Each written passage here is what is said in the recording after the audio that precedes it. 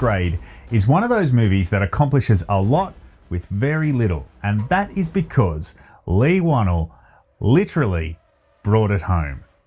Now, I met Leigh Whannell when he was a film reviewer for a highly popular and extremely progressive Australian television show called Recovery in the 90s. And I'm sure for him it was quite forgettable, but we chatted for a little while about movies and stuff, and he was a super nice guy. Over 20 years on, I'm having a midlife crisis, posing as a film reviewer in a flooded market, and discussing Upgrade, the latest movie from writer and director Leigh Whannell. I have wasted my life, and he's done pretty well for himself. Along with his buddy director James Wan, here's another fun fact: my wife went to school with him, so boy did she back the wrong horse. They have been a highly successful writer-director duo. They've achieved huge success with horror films like Saw and the Insidious movies, up until Insidious 3, where Whannell went solo and wrote and directed the whole shebang. Upgrade sees him hooking up with production studio Blumhouse, a small budget somewhere in the vicinity of $3 to $5 million, heading back home to Australia and branching out from horror into science fiction. The one thing that I have found apparent with his stories, which rings true from my brief meeting with him, is that he is a die-hard fan of the craft and he wears his heart on his sleeve. Upgrade echoes elements of 2001: A Space Odyssey, Blade Runner, The Terminator, and could be seen as a bit of a fan letter to fellow directors John Carpenter and David Cronenberg. Can I have everybody's attention? I'm looking for the guys who murdered my wife. It's part sci-fi thriller, part superhero action, and part horror. The story sees technophobe Gray Trace living in a world that is almost entirely automated. You could indeed say it was the not too distant future, I guess. Self-driving cars, automated houses, neighborhood surveillance by drones, and augmented humans running around with all sorts of weird and wonderful modifications. Gray isn't so fond of having everything done for him by machines and spends his time restoring old school cars like Trans Ams.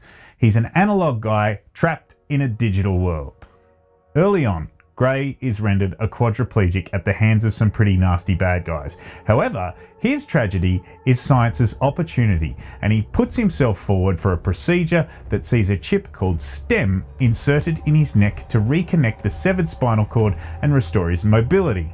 Now, as the title of the film suggests, he gets the bonus plan, and his upgrade puts him on a course to find the people who ruined his life and bring them to justice.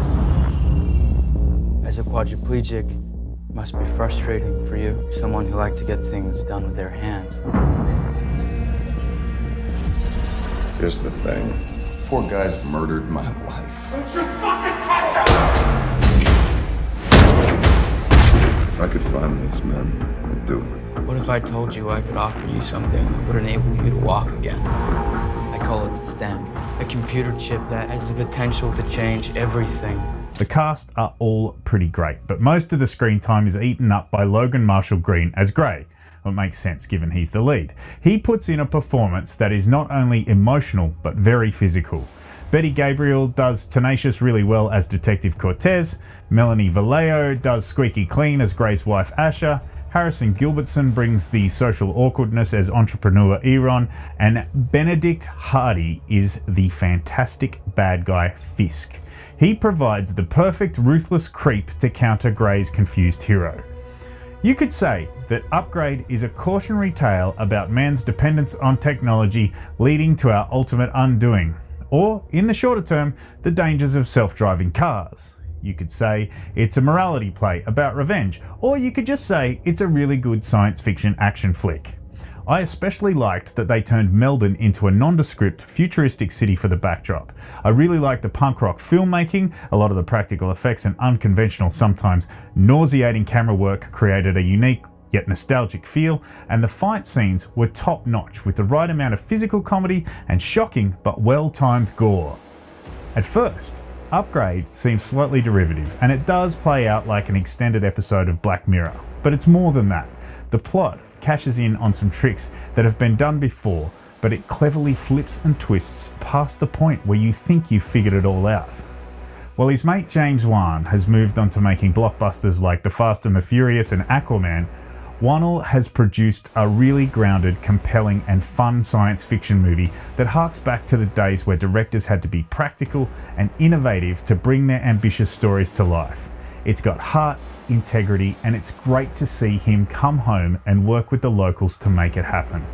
Upgrade gets 4 out of 5. Stem! Help! I need your permission to operate independently. Permission granted! Thank you.